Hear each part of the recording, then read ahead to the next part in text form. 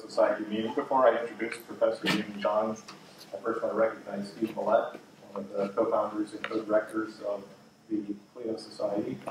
Steve has a PhD from the History Department of Ohio State, and he's been instrumental in helping the department figure out how to reach alumni in a variety of different ways. So welcome, Steve, to share a couple of remarks with you, Steve. Thank you, Peter. Hi, I'm Steve Millett, PhD in 1972, which to my memory doesn't sound so terribly long ago, but when I look at the calendar, I thought, how's that possible? So I was one of those PhDs who left the academic world. I worked at Battelle for 27 years and have since retired and come back. And the purpose of the Clio Society is, if you loved history as an undergraduate, you're going to love it now. Now is the time when people have an opportunity to maybe do some more independent reading, reflect on historical subjects. And the university has always had a mission of continuous education, but we kind of left that to every individual to pursue for himself or herself. But this is a program that provides opportunities for continuous learning, lifetime learning, for us who are retired, but also for undergraduates and faculty members and the broader community. So this is very much an outreach program. The Clio Society would not be at all possible if it were not for the Goldberg Center. And David Staley is the director of the Goldberg Center, does a brilliant job of managing that. The Goldberg Center was made possible through donations to the department. And it's been dedicated to excellence in teaching and outreach. So it was a perfect dovetail to have the Clio Society as an aspect of the outreach mission of the Goldberg Center. And I'm very impressed with what the center and David have been able to do. There's certainly their work in excellence of teaching has had effects on very positive effects on the history department.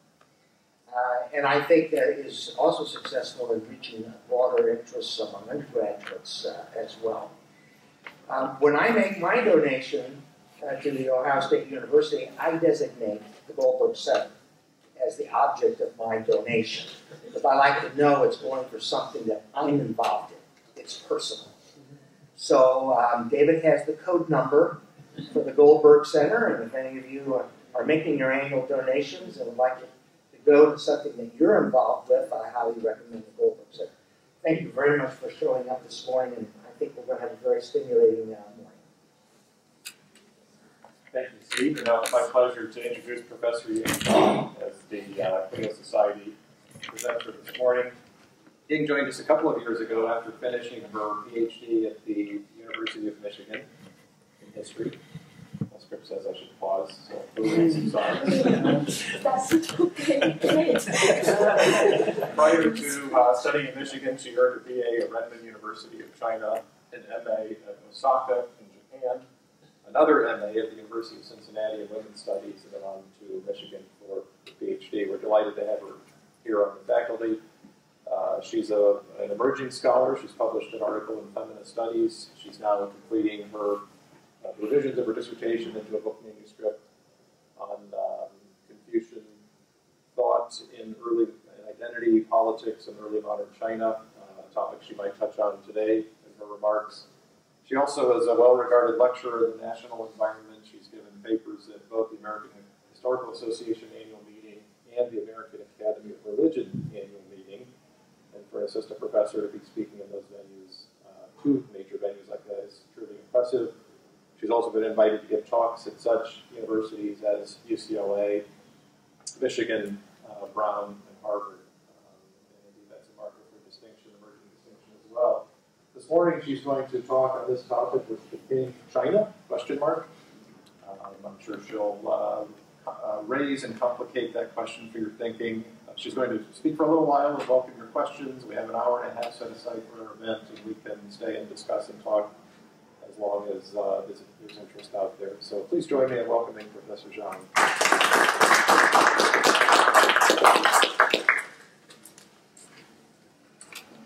Introduction, and I want to thank Clio Society for inviting me to speak here and to give me this opportunity to communicate some of my thoughts and observations as a historian and to kind of use a topic to discuss the role that academic historians could play in educating the public and facilitate constructive conversation about contemporary issues and historical questions. And I lecture, of course, to my undergraduate students, and I give lectures and talks in academic settings. But it's very rare for me, personally, as a historian of China, to have an opportunity to talk to interesting audience like this. So I really look forward to hearing your feedback and our conversation after my talk. So I chose this topic because it's intellectually it is very, very important and exciting. Because the Qing China, the dynasty, the last dynasty in the Chinese imperial history, was a very successful empire. But traditionally, in the Chinese, what we call Confucian historiographical tradition, it was described as one, not just another Chinese dynasty, and a lot of historical research written about the Qing Dynasty were framed in Confucian way, in a very Chinese way. So in the past 2 decades, historians in both China and in the United States, they started to think about the Qing history in a different way. And there emerged a new subfield or a new approach called the New Qing history. Scholars, especially in a couple of universities in China, such as the Central Ethnic University, and a group of scholars in the United States, they started to pay a lot more attention to historical sources written in language other than Chinese, such as Mandarin, so they could better understand what was going on at the time, and the emperorship in the Qing Dynasty, and the changes and continuities happened to the Chinese imperial system.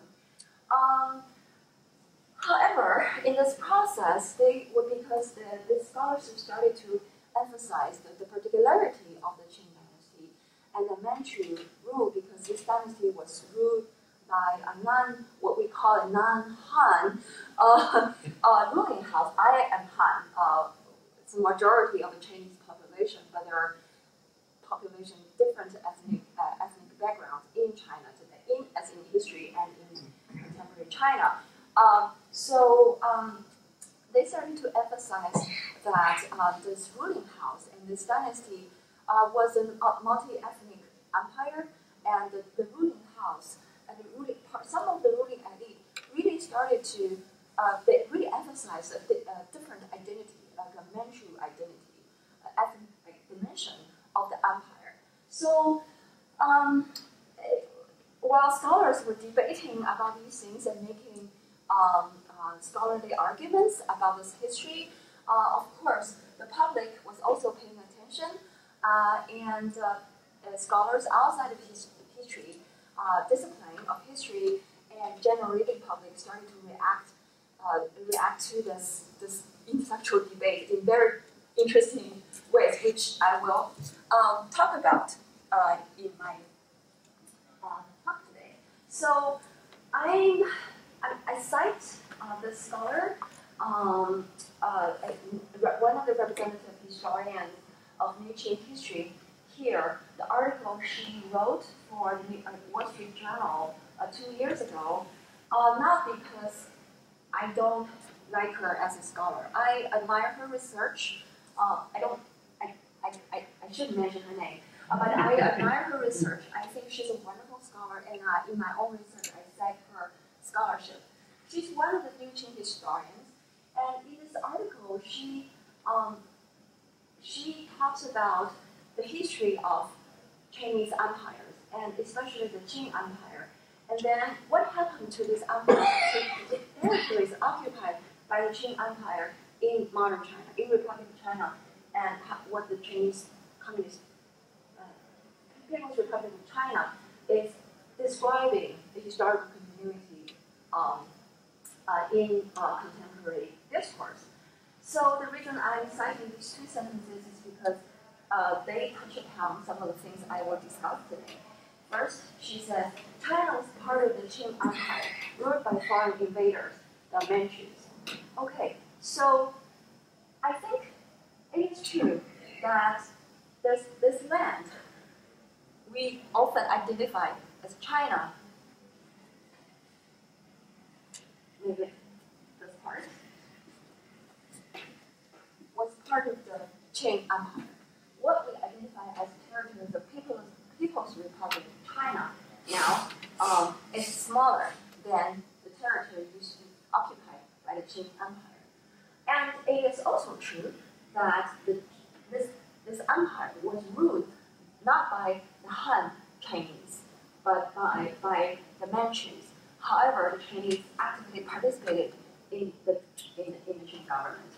So the problem with this sentence is, what is China? Because at the time, China was Qing, and Qing was China. And I will talk about this in more detail soon. And next sentence, she says the People's Republic of China promotes this discourse that basically claims a Chinese nationalism that consists of often and of resentment against real wrongs done to China by foreign invaders and imperialists in the past.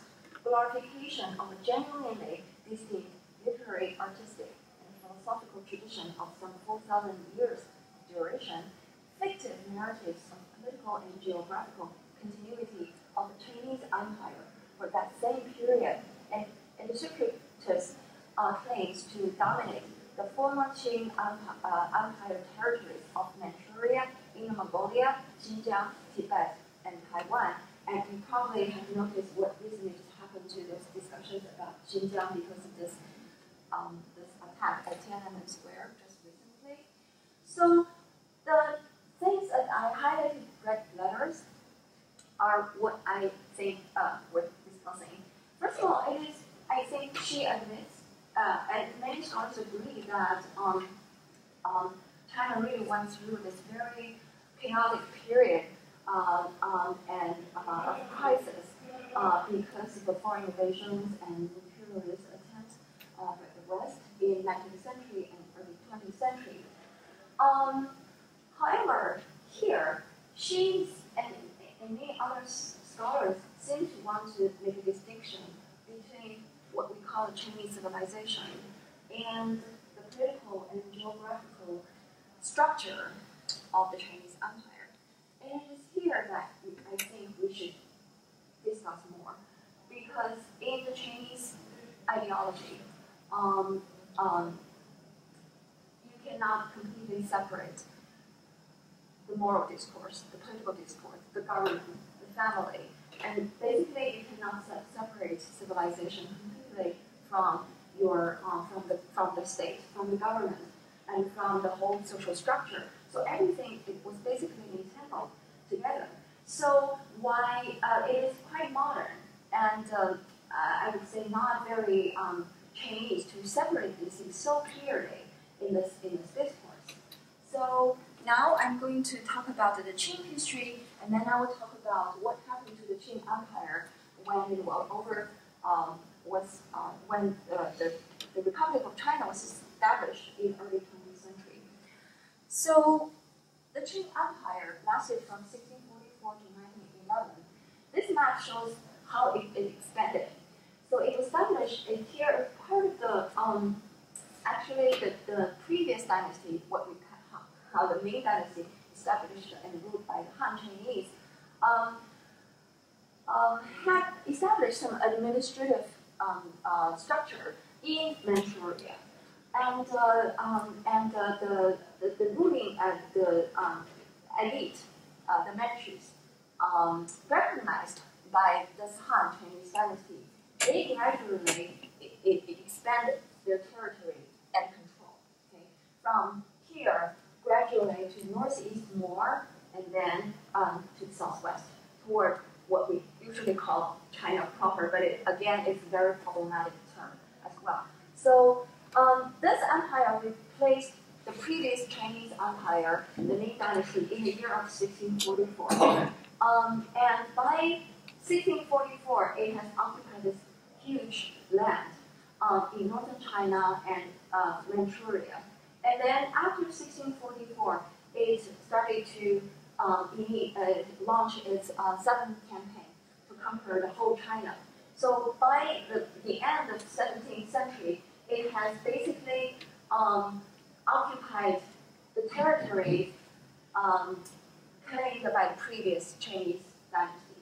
And then in the next century or so, it started to expand to northward and northwesternward. So it's in very different ways. It controlled what we call Mongolia and Xinjiang, and then Tibet. Okay, so this is a brief history of establishment and expansion of the Qing Empire. So first of all, for those of you who are not familiar with Chinese history, I want to briefly talk about who the Manchus are. Were they really that different, like significantly different from the Chinese? If so, in what way? If not, in what ways? And then we can talk about how they ruled the Qing Empire. So first, let's think about what happened before 1644 when the Manchus came to Beijing and replaced the previous Chinese dynasty. So the very traditional historical narrative describe them as the barbarians, non-Chinese barbarians, less civilized, and even nomadic. Still, I think a lot of textbooks describe them as nomadic people, but actually that was not true. So first of all, they had already established their own the state, and they've learned so much from the Chinese and from here. And in terms of the mode of production and economic structure and lifestyle, with its expansion, the Qing state actually, or the Manchus, they actually absorbed a lot of Chinese territory and Chinese population. And their economy consists of sort of traditional hunting, gathering, to agriculture, different kinds of agricultural activities, and the trade, such as in furs and the ginseng. So it was not really a nomadic society. And there are many Chinese living in that area as well. So they were not as barbarian and nomadic as traditionally described in the dominant narrative. And then, of course, when it established its own state and eventually its own dynasty, it borrowed a lot from the traditional Confucian ideology, Confucianism, as in Confucianism. So first of all, in the process of state formation, the Manchus claimed they now had the mandate of heaven, a key concept in Confucian ideology. Basically, each dynasty claimed it now replaced the previous dynasty because the mandate of heaven has been transferred to the next legitimate ruler. So it adopted the same method. And then, first it established itself as a dynasty called Latter Qing, and then it changed the name into Qing. It used the Chinese character as the empire's name. So again, this is very Chinese Confucian practice, so that this state could create a continuous past, and then through historical writing, through this kind of creating this image, imperial image for itself, it actually created a reality of as a legitimate empire. So, and then next, in terms of government and recruitment of officials, the Manchus, even before 1644, they had already started civil service examinations. The sort of the standard feature of the Confucian state, and then recruited officials through examinations. Many of them had to study Confucian classics. Of course, that was not the only channel through which officials were recruited.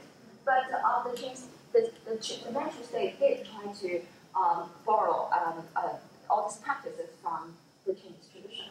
And then in terms of cultural strategies, this is a little more complicated because they experimented a lot. And then because of the changing political, social-economic situation, especially at the time it was part of this global 17th century crisis, and climate change also affected state formation and political situation in both Ming Dynasty and the Manchu state. So political situation kept changing. Its cultural strategies also sort of remained flexible. First of all, the Manchu state did try to translate a lot of Chinese material into Manchu to help educate its elite. And then sometimes it encouraged people to assimilate. But then when there were conflicts and when socioeconomic situations and political situations started to get a little volatile and chaotic, they tried to separate this population. So basically, the Manchu state experimented with all kinds of methods to control the population and the territory. Okay? So this is sort of the brief review of the state formation before 1644. And then people are astonished that the Manchus were so successful in their military conquest. Again, I always tell my students and my colleagues in other fields that the Manchu soldiers were not, these soldiers waving swords and riding the horses coming into China. That was not the powerful Manchu soldiers. It's much more complicated than that. Actually, well, when we think of Manchu soldiers, these are images that would come to our mind. But actually, they were exposed to new technologies, new military strategies, and this is a painting depicting a battle between the Ming army and the Manchu army. So here on the main side, you see this very primitive firearm, and then of course the traditional weapons like bows and swords, and then the soldiers were imitating cavalry. And then here on the Manchu side, you see, sort of still the mounted soldiers and using traditional weapons. And then the Manchus were quickly adapting to the new military technology. And then when they expanded into more Chinese territory, they studied the landscape very carefully. And then they designed the military strategies before a battle very carefully. They tried to figure out where they could use the mounted soldiers, where they use infantry, and where they could station some of the firearms like cannons they had obtained from the Chinese. So here you see a siege battle in the year of 1626. So they were already using more advanced technology in their battles. So again, the Manchus were not nomadic people riding horses, waving swords, coming to conquer China. That's a misunderstanding of their strength. And then, of course, one historian of military history of China famously asked, did guns matter during this period in the Manchu conquest of China? And the answer is actually guns did matter, and not just for the Han Chinese, but also for the Manchus as well, because they really incorporated the new technologies, new military strategies into their military power. And then lastly, they organized their society and the army in a unique system called the banner system. There were 8 banners, and actually some of them were Han Chinese, and some of them were Mongolian, and then some of them are Manchus, and they had different divisions of labor. And it's a very effective way to integrate the political, social, and cultural control within one system. Okay, so when the Manchus came to China and quickly conquered northern China, the Chinese were already tired of rebellions and mismanagement of the government and all this natural disaster chaos for so many years. So many have often actually sort of accepted the fact that now we're going to have a new dynasty. And I will talk about this concept of dynastic cycle in heaven soon. So they, many of them didn't try to resist. They just thought, well, now the man of heaven is with a different ruling house, a different dynasty, and let's just accept this fact. Okay, so when the Manchus started to conquer more Chinese territories, they became very confident. And then they, 1 year after they entered Beijing, they started to carry out implement this policy of head shaving in a more strict way. It was implemented, and then the Chinese resisted, so it was kind of stopped for some time, and then they restored this policy. So this policy really provoked very, very violent and strong reactions from the Chinese, because they think that actually this policy was designed to to make sure everyone understood now it's a new dynasty, and there's this hierarchy between the Manchus and the Chinese, and the Chinese should accept the fact that they are subjects, ruled by the Manchus. Okay, so this is the men's hairstyle in the Qing Dynasty. This is the official. He was wearing a cap, but if you removed his cap, you will be able to see this kind of hairstyle. So they didn't shave; they just kept the hair. And now this is the hairstyle adopted in the Qing Dynasty. So they had to shave their forehead and then make a queue here. And this is a barber. I would say this policy was meant to make sure there's no ambiguity about who was the Manchus were the ruling house to the Chinese. So and I think this is an ethnic gesture, but it's most important, like for Chinese, a political gesture as well. So we cannot just say it was a kind of ethnic discrimination, but I think the Chinese interpreted it as a political, a wrong political policy, problematic political policy as well. Okay, so after this very violent conquest, so many millions of people died in this conquest, and there are plenty of testimonies composed by the Chinese themselves to describe the violence during this period.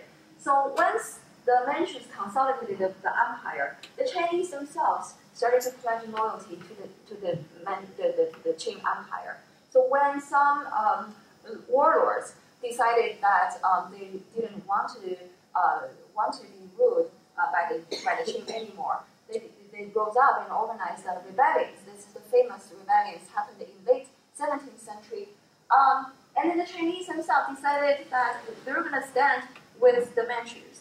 So they joined the campaigns against these warlords, and eventually this is a very significant event in the Qing history, because now the Chinese themselves they completely identified with this Manchu empire. Okay, so the Manchu Empire was very successful in many ways. Although it inherited the system from the Ming Dynasty, they actually significantly reformed the whole system and make it more efficient.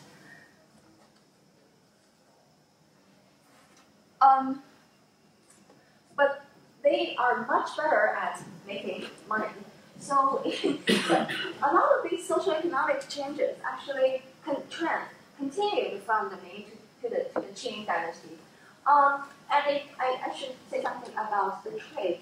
In most of the years in the Ming Dynasty, the Ming adopted a relatively rigid attitude toward trade, and it wanted to make sure all the trade with foreign countries, other people's tributary, would happen within the tributary system. And they didn't encourage and actually declared illegal to conduct the trade privately. And then it proved to be very problematic, and a lot of conflicts in today's northwestern China along the east coast happened at the time, including the famous so-called Japanese piracy. And eventually they decided, oh, well, we can't keep this policy anymore, so they opened it up eventually. And the Qing Dynasty came to power. It really encouraged this international trade and all that. So that's a change in attitude, but continue the trend. So what I highlighted here are the major sort of changes happened in the period. First of all, it tightened an implementation of regulations. The Chinese previous dynasty was not as, as a kind of relaxed attitude toward this. And then the end of the Ming previous dynasty, they started to sell some of the degrees of office to those who couldn't pass the civil service examination. But it was very low scale. Mostly, the officials still had to study Confucian classics and pass examinations and get office. So in the Qing, they started to sell more office. But still, at the beginning of 18th century, their income from the selling of office is pretty low. And then look at this number. So just within 2 decades, it quickly rose to almost 5 million taels of silver. So that's one of the ways that the Manchus made money. And Chinese traditional Confucian government probably would not do this because they believe in the moral education of men and those qualified for the government. And another interesting thing in the Qing Dynasty is that they established this institution, Imperial Household Department, and then they even established the Imperial Coffee Shop, and to make sure the Imperial family would have enough revenue. So basically, the Manchus they had a different attitude toward sort of making money, making the country rich, and the Chinese, the Confucians, were always suspicious of this. Their primary concern was the moral cultivation of the population and maintaining the right order in society, in the family, and in the government. But I think the Qing was more interested in making money. Okay, so and then we can look at the Qing Empire and the emperors. So the Qing, as I said before, expanded its territory and it conquered, it basically completely controlled Taiwan in late 17th century, and then it expanded to Outer Mongolia and today Xinjiang, and then Tibet. And they ruled these territories in very, very different ways, not in the same way. They tried to adapt to sort of different situations at the time. All right. And then, in different regions, they adopted different cultural policies. In the former territories occupied the Ming Dynasty, they encouraged the non-Chinese to integrate, to learn from the Han culture and to be assimilated into the Chinese culture. But in the new territories, they encouraged people to preserve their own traditions. And then in terms of self-image, the emperor, they tried to describe themselves as not only the emperor of the Chinese, but also the universal monarch. So this is one of the portraits of the Qing emperor, and he's using a brush, and although he's wearing the Qing clothes, he actually looks like Chinese literatus. And this is an official portrait of the Qing emperor, and he looks like a Manchu Qing ruler. And then here's a portrait. He looks like he's actually being portrayed as a bodhisattva in Tibetan Buddhism. So he's using this.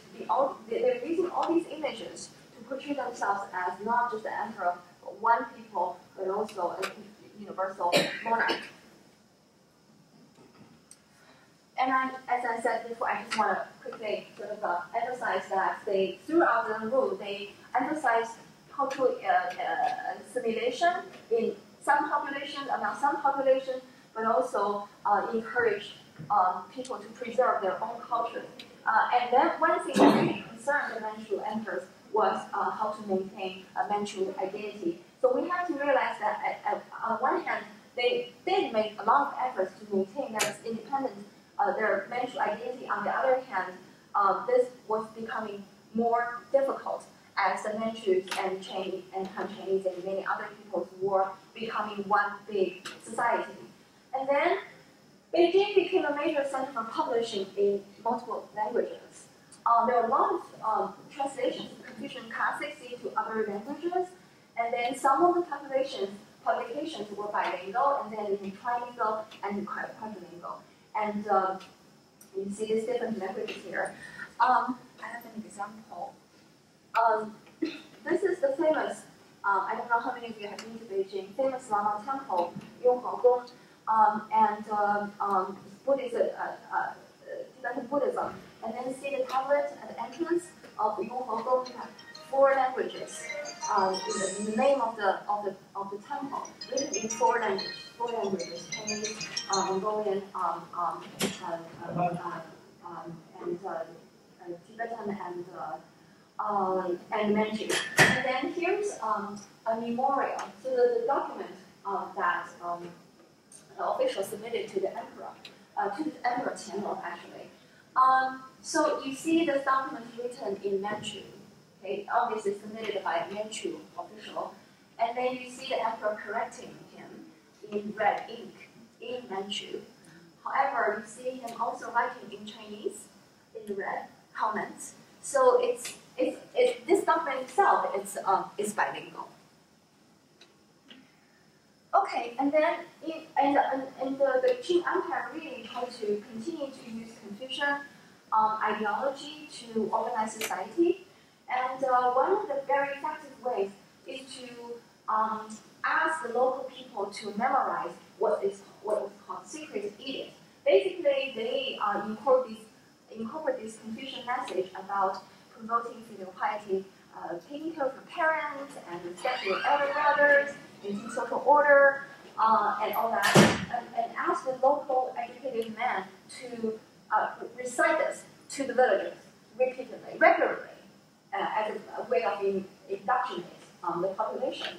And also, in terms of gender and sexuality, these policies and ideas, it continued the Confucian tradition and even actually helped popularize some very conservative Confucian practices in Chinese society. Okay, so they actually, during the Qing Dynasty, they visited the Confucius temple, in Beijing, much more often than the Han Chinese emperors. And it just really showed interest in using Confucian ideology to create self-image. Okay, so what happened in 1912? Obviously the empire was in decline and faced tremendous crisis, and there was people wanted to change the political system. So eventually, in the year of 1912, after several months after this rebellion or rising up in southern China, the emperor and empress daughter, the dowager, decided that they were going to give up the rule, and they got some really the promise from the Chinese new political leaders that they will be treated well. Okay, so this is a postcard issued to remember this abdication in 1912. So it was kind of a peaceful transfer of power from a Chinese empire to a Chinese republic. Okay, so how do we understand this transfer of power? If we think about it, if this was not that Chinese empire, it would have been imagined in a completely different way. First of all, traditionally, the Chinese held unification as an ideal. So if you know something about the Chinese literature, you may have heard of this, The Romance of the Three Kingdoms. This is the beginning line of that novel, and it really captures how the Chinese imagine their own government. When an empire has long been divided, it must be united. When it's long been united, it will be divided. So the Chinese really believed in this. If you look at the Chinese imperial history, out of the a little over 2,000 years. Actually, most of the years Chinese were not unified. So this is kind of a myth and ideal. And then out of the 15 unifications, 14 of them originated in the north, and many of them were ruled by non-Chinese. So this unification, this is a fiction that every dynasty participated in. They believed in a unified empire. They believed in the concept of middle kingdom, and they believed that a legitimate dynasty carried the mandate of heaven. So now let's look at the dynasties and ruling houses. I'm listing the most most important dynasties and ruling houses here. And then you can see it's very hard to say what China meant at the time. Each dynasty was different. In the Tang Dynasty, the Chinese always think of it as a glorious period in imperial history. Actually, it was ruled by a house that was not purely Han. It was a kind of mixed ethnic background. And then the next period, the 5 dynasties and 10 kingdoms, basically some of the states were established by the Han people and some are not Han. And then the Song Dynasty, ruled by the Han ruling house. And Yuan Dynasty, part of the Mongol Empire, ruled by the Mongols. And then the Ming Dynasty, ruled by the Han. And then Qing Dynasty, ruled by the Manchus. So China was always called one of this dynasty and ruled by either Chinese or Han Chinese or non-Han Chinese. So this is the so sometimes when I look at this, I wonder if there was really a China.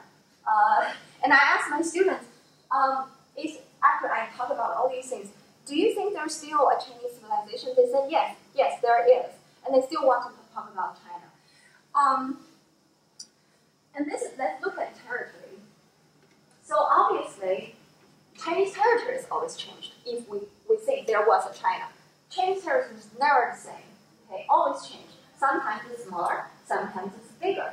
Okay, so the dynasties changed, and ruling houses changed, and territories has always changed. And this is the territory when the government, the state, was now sort of the so-called mandate of heaven. Many people at the time still believed in mandate of heaven, transferred from the Qing Empire to the Republic of China. Okay, and then in the mid-1940s, Mongolia declared independence and it was recognized by later Chinese government. So this is the territory of People's Republic of China today. So if we think of the fall of Qing China in the theory of dynastic cycle, it's just another dynastic transition. So things continue and different ruling house, and whatever you take over, territory, structure, ruling ideology, you try to change something, you try to keep something. So there's always this mixture of change and continuity. However, if you think about this from the perspective of a modern nation-state framework, you look at this completely differently. You want to define China very clearly when China cannot be defined very clearly. And you want to define Chinese, where Chinese is very clearly. However, Chinese has always been a mixture of many peoples, many cultures. Chinese civilization was always changing. And there are some traditional Han Chinese elements in there, but always integrate other influences into the Chinese civilization. So now we can think about this again. China was part of the Qing Empire, ruled by foreign invaders and Manchus. This is true, but now if we start to question what China was, then we have to wonder if this claim still stands.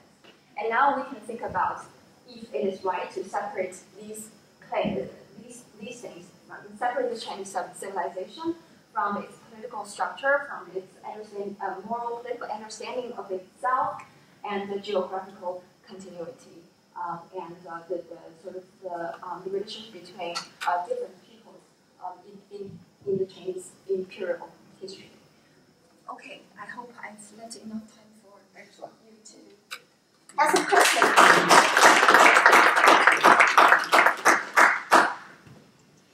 So what's the answer to the question? We can talk about it together. How has the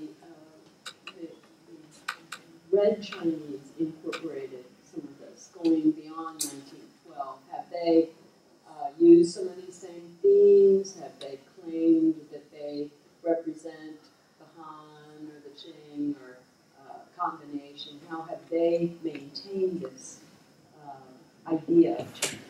Yes, well, yes, a very good question. So first of all, we have to separate the idea and the practice. So we can just, talk about the ideas. So when the Qing fell, when all these different political leaders, military leaders, they were trying to come up with a structure for the new China. They wanted to keep China unified, what we call China unified.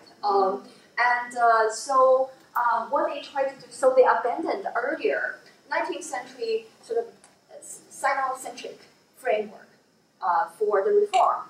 Now they used to promote this kind of let's replace the Qing with the truly Chinese dynasty, and now they argue that we should create a republic, a Chinese republic that treats everyone equally and make sure we incorporate the main ethnic groups equally into the system, including the Manchus, including the Mongolians, the Tibetans, Chinese, and the Uyghurs.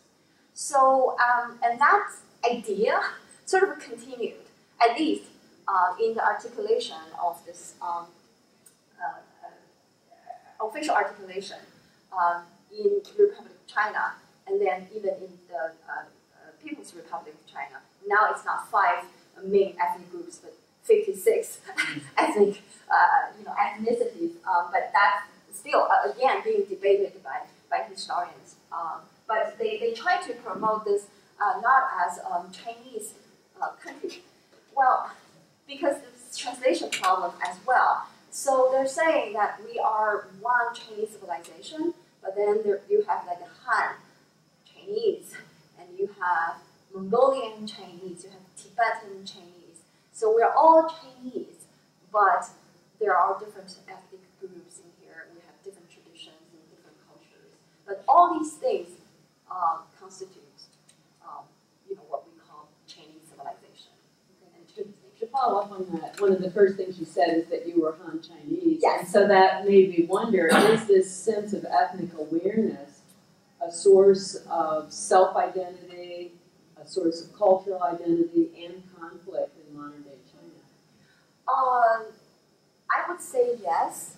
The reason why I mentioned I'm a Han Chinese is because I want to sort of admit that, because I'm one of the, majority, I'm privileged in a certain way, although many times we don't want to admit because privilege are not marked, right? So we realize there are other ethnic groups in our community, but I think it was just really so when some events happen, you realize maybe some of these ideals are not carried out well in what we call the autonomous regions.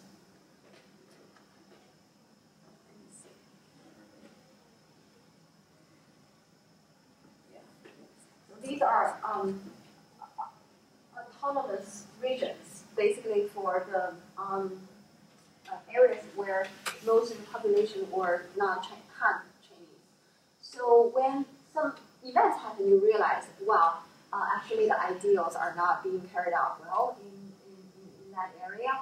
And also, I remember when I was in high school, I suddenly realized that my friends who were not Han, they could receive more credits when they took the college entrance exam. And also I realized that they were able to have more children than the Han Chinese in urban China. So many of us thought, wow, I wish I were a minority. Of course, that was politically incorrect. right? Because you always want to claim more privileges, right, when you're young. But we knew that we are aware that there was different ethnic groups living in the country, and they were all in our communities, and there were some misfortunate, I think, ethnic conflicts happening all the time. And when I was a high school student, there were some terrorist bombings in Beijing, and it was really scary. I remember before I dined in a restaurant, I would search the bottom of the table to see if there's a bomb. And I didn't want to take subway for a long time because I was so worried that someone would bomb the subway station. That was many years ago, before everyone started to talk about terrorism. But we are aware that these things were happening at the time. And I'm sure that ethnic minorities in Chinese, they have real experience of ethnic discrimination in Chinese society. I think that's real. Yeah. Was the 1912 transition purely indigenous, or were there foreign elements, were there foreign influences in it that came to bear on that transition? Oh, that's a very good question. First of all, this whole thing took place after there were many foreign invasions already.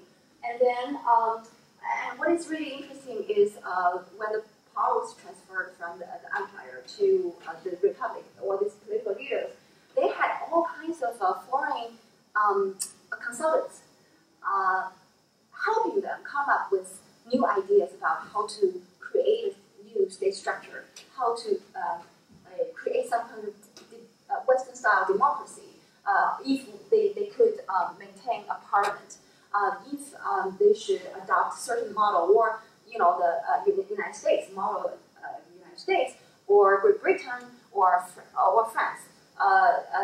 They have all these historical models to think about, but eventually, after some, wars, chaos, and infighting, and they reached this compromise, with the structure they had eventually in early 20th century. So there were all kinds of, this whole event took place because of the imperialist invasion at the time, and also all these political leaders were greatly influenced by their foreign friends, intellectuals or politicians.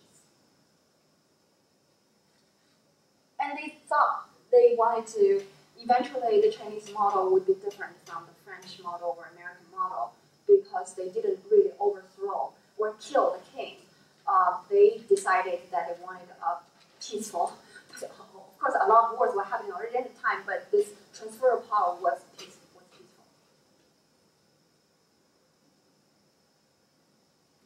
I'm kind of struck in listening to your presentation, Professor, about some things that kind of suggest American history. Was there a melting pot? This concept that we like to talk about, that America is a melting pot. And listening to what you're saying here, that question is somehow coming back to me. And also the use of maps. Showing, again, with America, it's a Western expansion. And on the maps, even some of today's issues, I wonder if you would comment, like Tibet, is it or is it not part of China? And the Xinjiang and the Uyghur issue. I know I teach Asian history at a high university, and I know a lot of Americans are kind of puzzled at who are these Uyghurs, or what is that all about? The existence of Islam out there, and the importance of maps. And maps can be so, they could be the subject of a debate, like this current thing going on in the with the islands between China and Japan.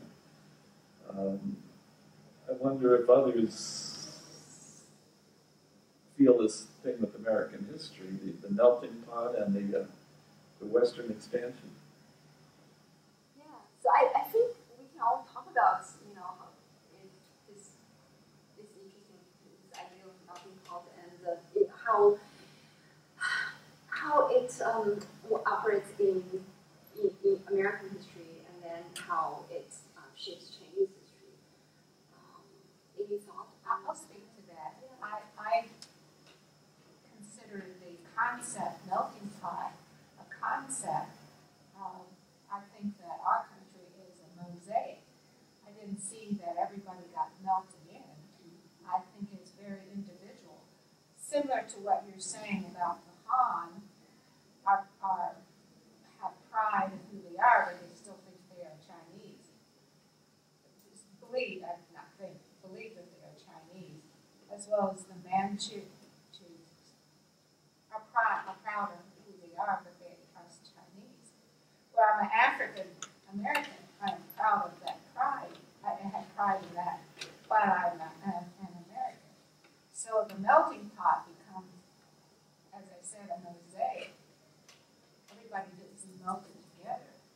We're all very individualized, and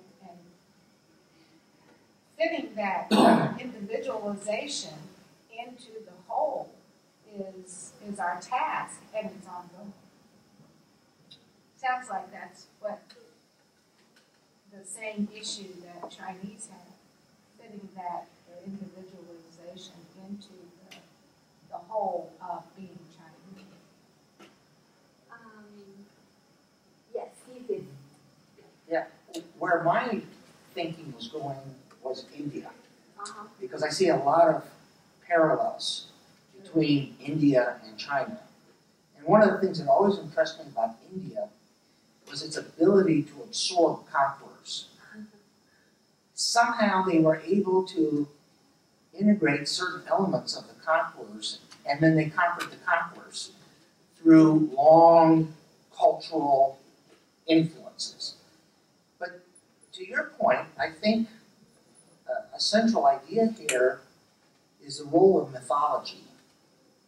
Because in India, and apparently I gathered from what you said about China, mythology is one of those things that brings harmony and unity.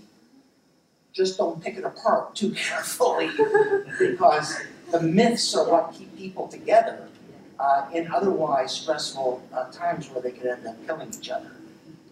Your reaction? I would agree. I think, of course, the distinction between fiction and reality is not as clear, and fiction is reality. It could be reality, right? Reality could be fiction.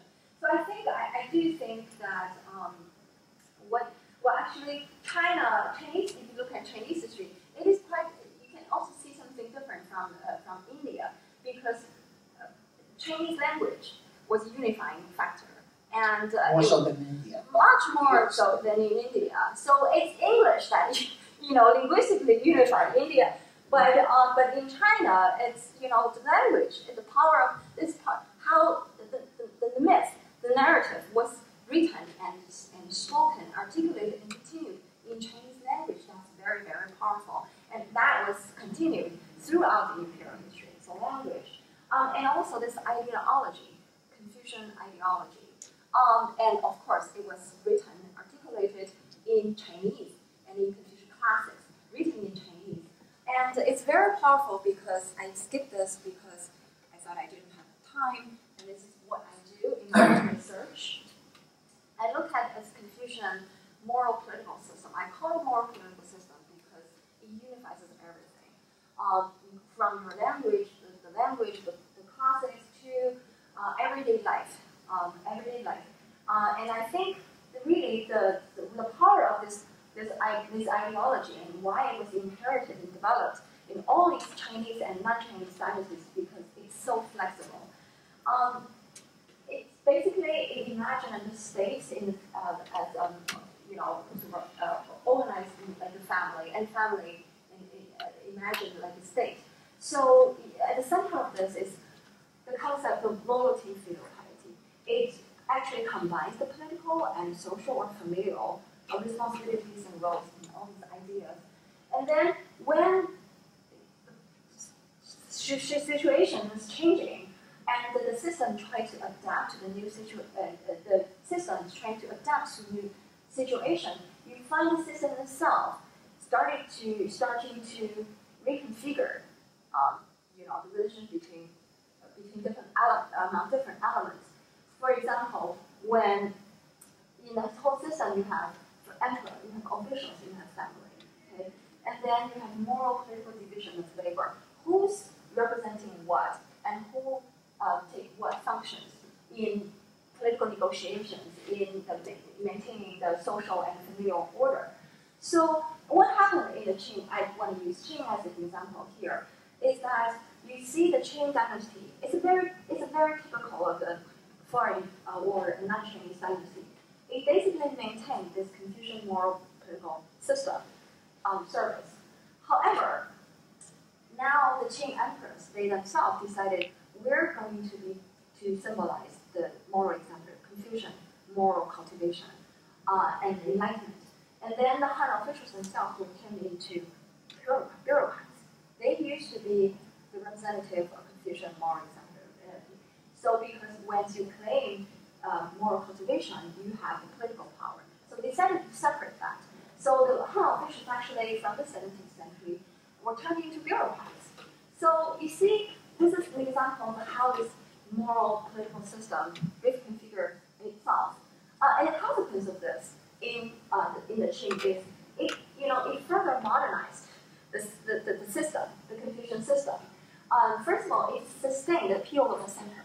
Okay, the center is even strengthened, and then and this separation of power, you basically deprive the officials, the Han ruling elites, the ability to claim moral superiority and hence the moral political power in the political structure, and then basically just giving them the role as pure bureaucrats. So I think it's a very modern way to organize the government. So see, this is how this Confucian system functioned, and it just allows different ruling houses to keep experimenting and while maintaining some continuity, but it also allowed very interesting changes. But just to make one more comment, I'm tracking with what you're saying. I certainly agree in that every society goes through continuity and change. So having said that, then what are the changes, what are the continuities? And I think you've identified two really important continuities in Chinese culture, language, and Confucianism. And that's why I feel like because of this, these two features, it's very hard to really claim this, sort of admit there's this genuinely distinct literary, artistic, philosophical tradition, and something very fictive of the political continuity. I think these things were actually mashed together in Chinese history. So, going to the question of Tibet, and I, as a historian, I try to separate this, the intellectual discussion and my view on contemporary politics. I think there's a sort of practicality issue involved in contemporary politics. I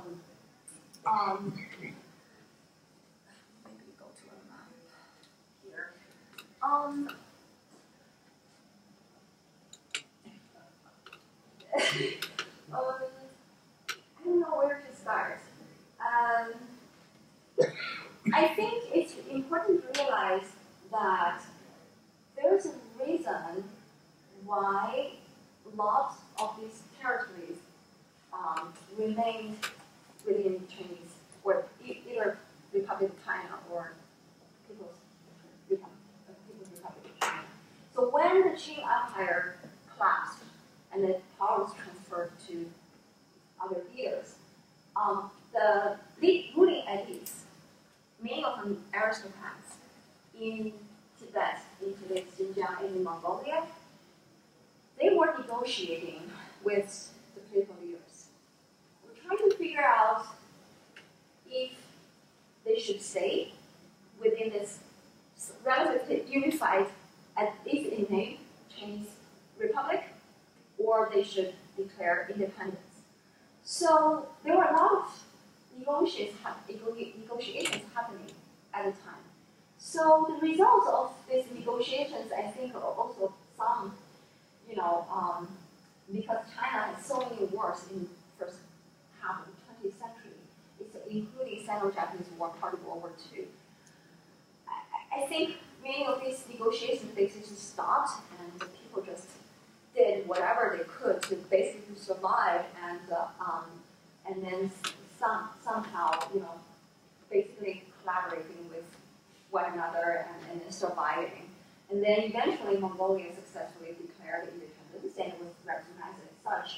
And then the Chinese People's Republic of China maintained its claim over the territories here. So I think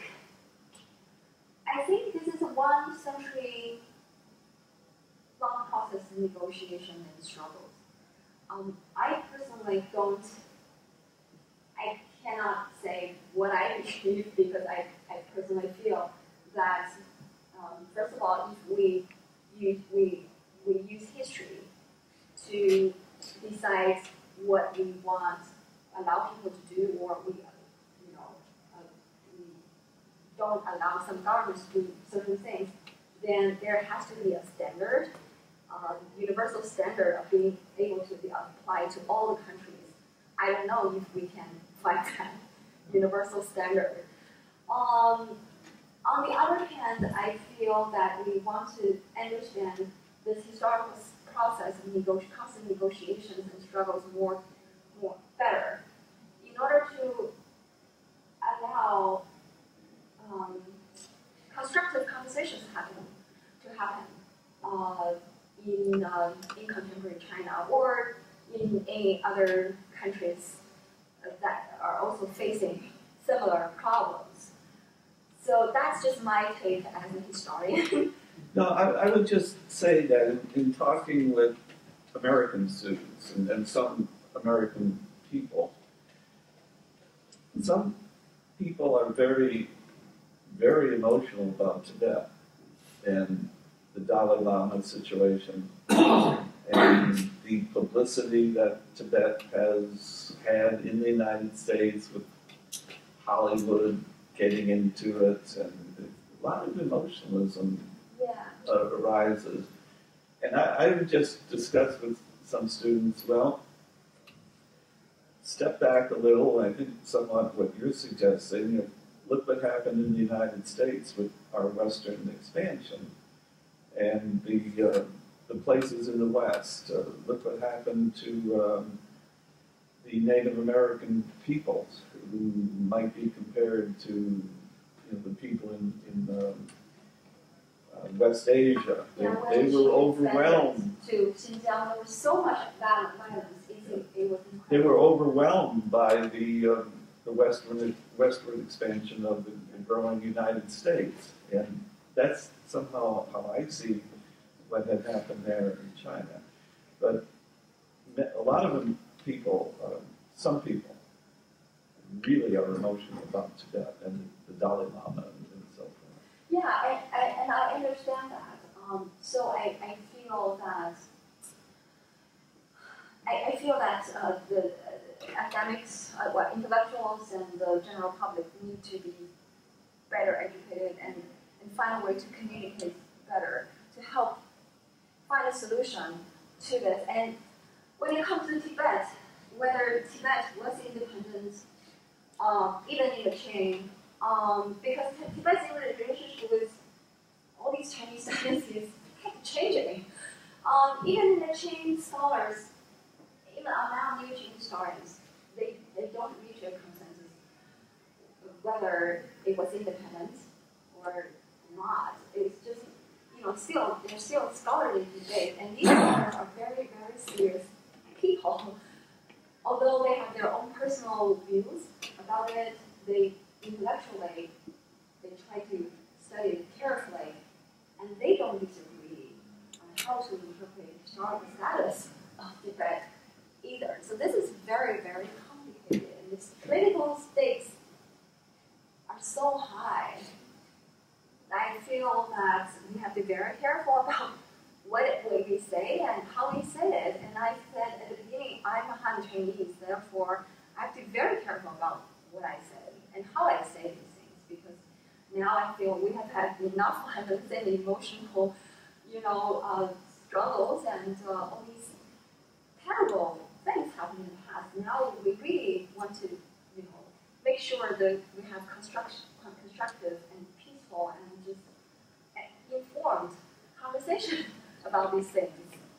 May I ask what textbook you use for your students here in this class? I teach a pre-modern, pre-1800 East Asian history. Pre-1800 East Asian. And my colleague Christopher Reed teaches the second half class of that class. Yes. Yeah. And the textbook I use is co-authored by 3 scholars, and now one of them unfortunately just passed away. One scholar of Chinese history, a scholar of Korean history, and a scholar of Japanese history. And they do try to incorporate new scholarship on Vietnam, on Tibet, Mongolia, Central Asia into the textbook. And these scholars are all American. But I'm kind of fascinated by the use of maps and the kind of newer teaching where we use a lot of visuals and the historic issues that can be focused on maps. A map from 200 years ago can be argued about now when people are trying to sort out these territorial claims. And these maps, especially the maps of Asia, are used. Yes. And I know maps related to the ocean, even. In this current issue about those islands, you see these references to maps, and they become the subject of the focus of debate. Yes. Now history even becomes more important when we have this territorial disputes. Yeah. The question is, how do we use history? How do we use history? What kind of historical claims we can all agree on to incorporate into our discussion of our contemporary politics? Yeah, but my students, they all, because in my teaching I emphasize the changing territories, changing civilization, and changing relationships among these different groups that had resided in the place, what we call China today. My students, they now, I think, they used to believe more strongly in one never-changing Chinese civilization. But now they, in our conversations, they seem to pay more attention to the changes, to the flexibility of all these systems and people's ideas and practices. And we want to remember the good times when people could travel freely, like a Silk Road, when people just could freely migrate to another place to seek more economic opportunity and to just learn from one another and develop their own cultures.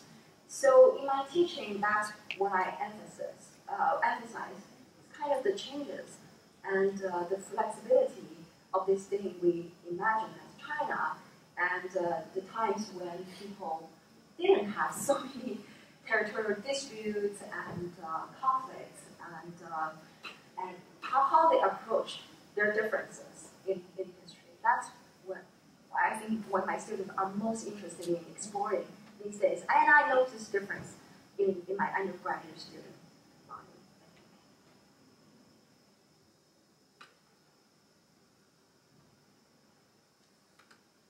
Time for one more question. Let me pursue just for a moment with reference to the terrorist attack, what took portrayed as a terrorist attack in Tiananmen Square this last week with the Uyghurs. And comparing the U.S. experienced the Chinese, to a certain degree, the U.S. has survived, if not thrived, because its ethnic groups have been integrated geographically over the forces of time with internal migrations and so forth, as well as the elimination of the Native American populations, to be sure. There's also been a certain amount of social mobility, so that members of all ethnic groups, with varying degrees between them, to be sure, have been able to achieve status and stature. Has that been the case in China, or are the minorities like the Uyghurs still isolated geographically, concentrated geographically, and denied opportunities for social and economic advancement?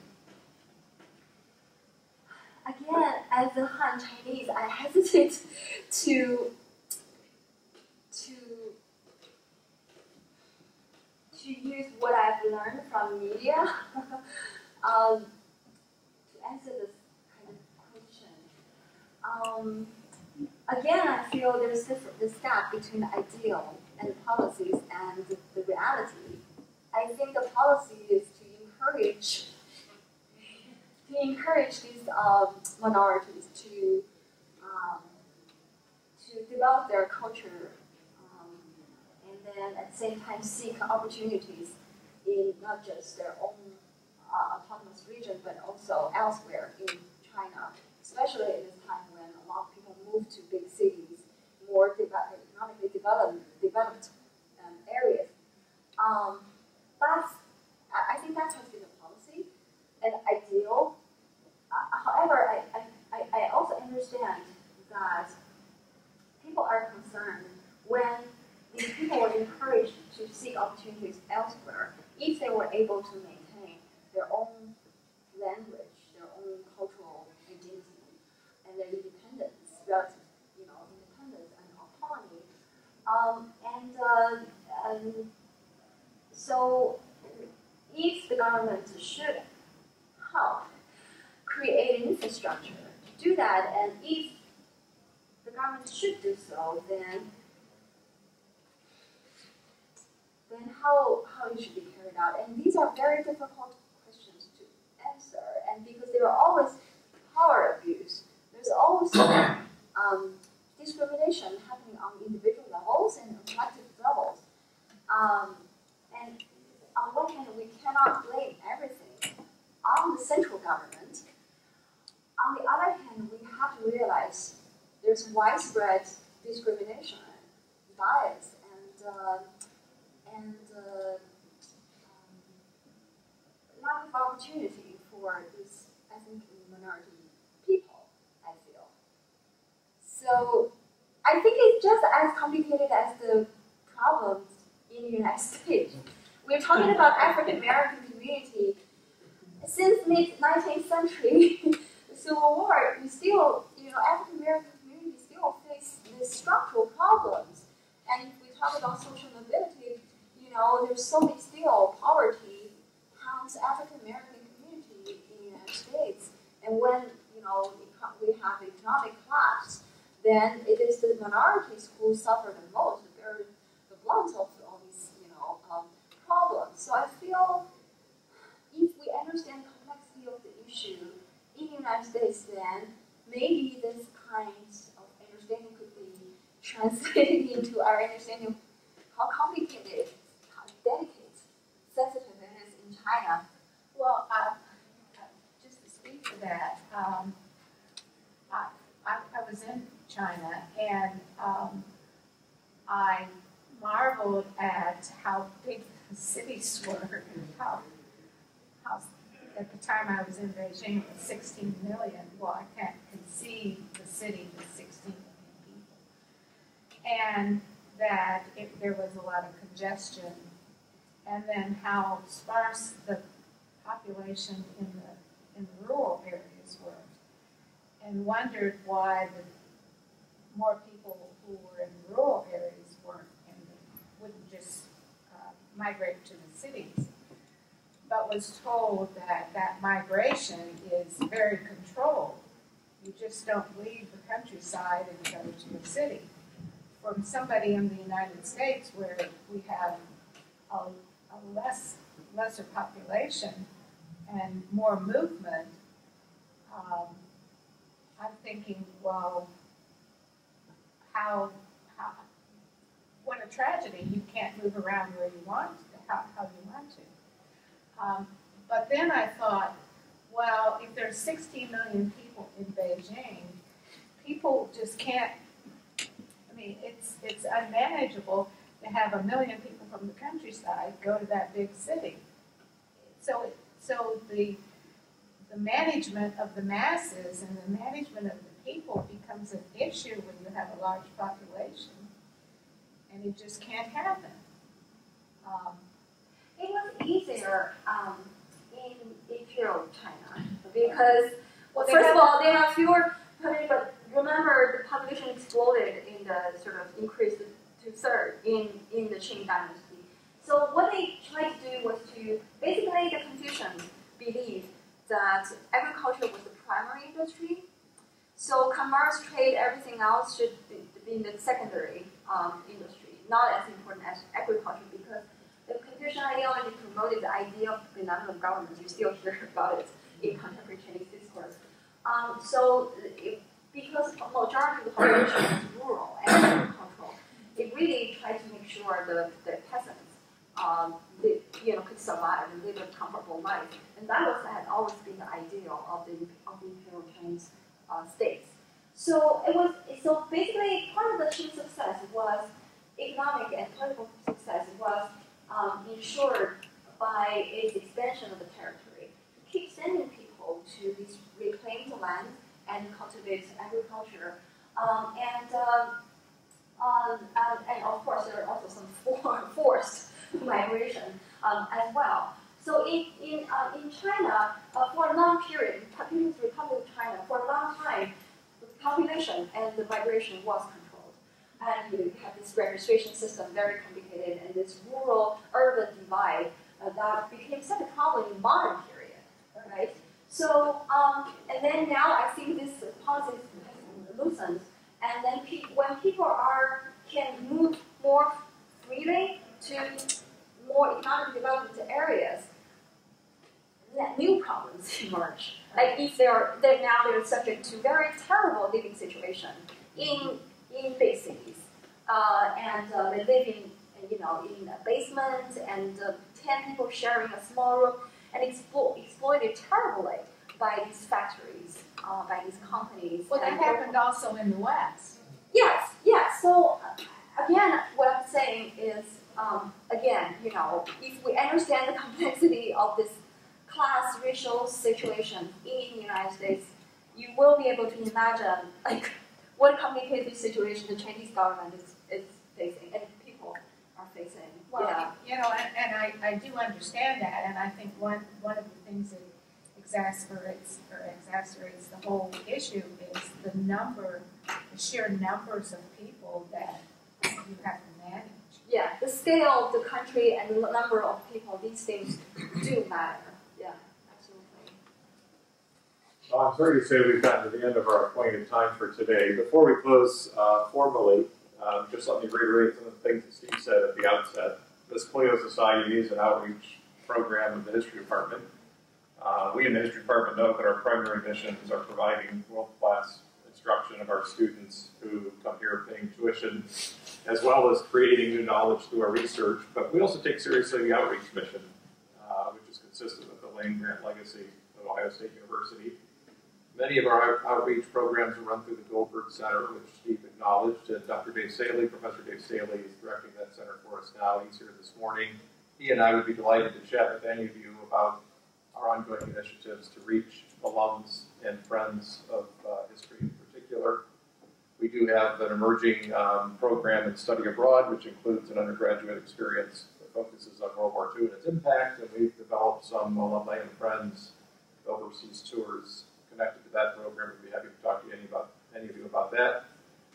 We're trying to move into new sort of progressive 21st century areas of instruction, like distance learning and working with K-12 teachers to enhance public education in Ohio, service learning, internships, and so forth. And in many of those areas, we're finding it fruitful to have good contacts with alumni and friends, and we'd be happy to discuss any of those initiatives with you as well.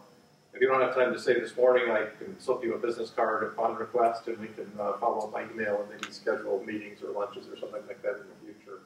Thank you for coming this morning. Please join me in thanking Professor.